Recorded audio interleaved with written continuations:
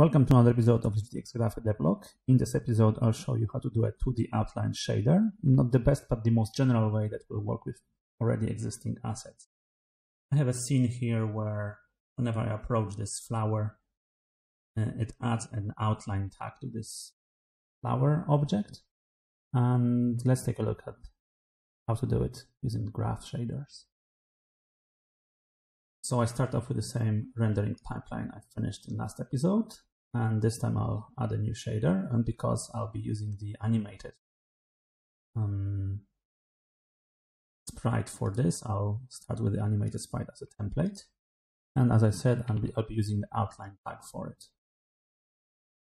As you can see, I've added a preview texture that I can load to be able to see preview in my screen here. So let's load something. So as you can see, I have this sprite sheet with an animation. So for the time being, I'll set the sprite count correctly to be able to see the proper display here. So 5 by 4.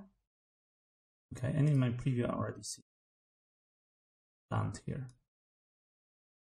Okay, so what I'll use here is, rather than taking the color of this texture, instead I'll use the new node here, which is called border detection. I provide the texture, the UV, and the thing that I have to provide also is the pixel size. And to calculate the pixel size, I have to take the sprite size, which is going to be number of pixels of the size, and divide one divided by the sprite size will give me a size of a pixel. However, because this is also animated and there is multiple sprites in the sprite sheet, I have to also divide by the number of sprites on this sheet. So for that, I have here the property already that I used before, which is Sprite Count. And I divide this result of the previous division by this Sprite Count. This gives me the result of pixel size in the UV space. So I'll group these. Pixel size in UV. Okay, now I provide this pixel size to the border detection node. I also have specified the outline width. Let me add a new property here, float.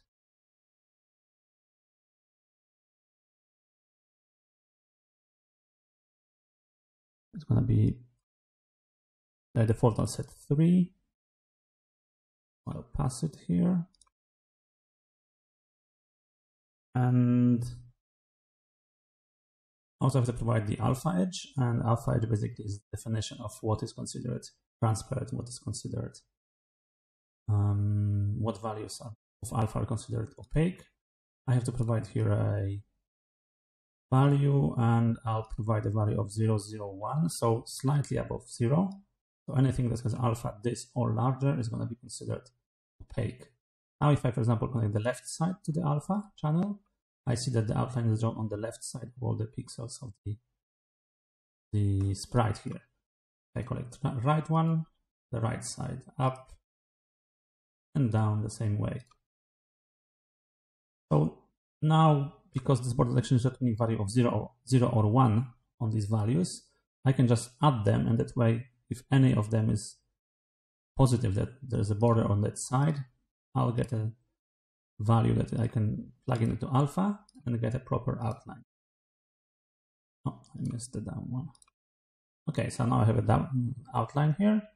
In my preview, I can modify this size of it, make it smaller, larger, whatever I want. Let's go with 3.